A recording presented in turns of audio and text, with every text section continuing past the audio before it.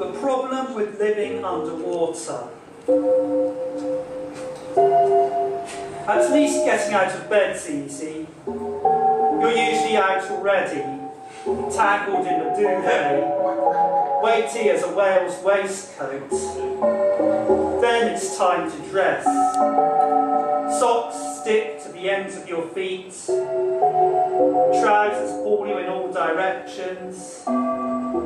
Shirts billow and won't be buttoned. No chance of a hot bath or invigorating cold shower. Breakfast is bread that's too soggy for fish food, and cornflakes and milk that don't mix. The newspaper floats through the letterbox and disintegrates before you've read the front page. No time to sit down with the crosswords. No time for anything, now the car's broken down and the walk to work takes 4 hours.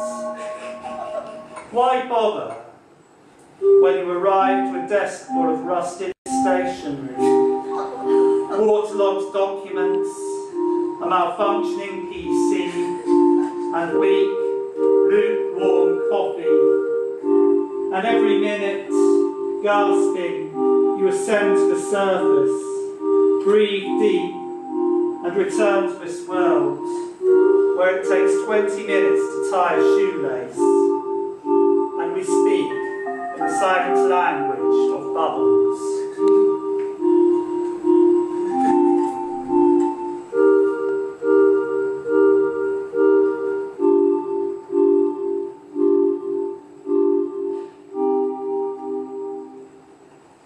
Thank you.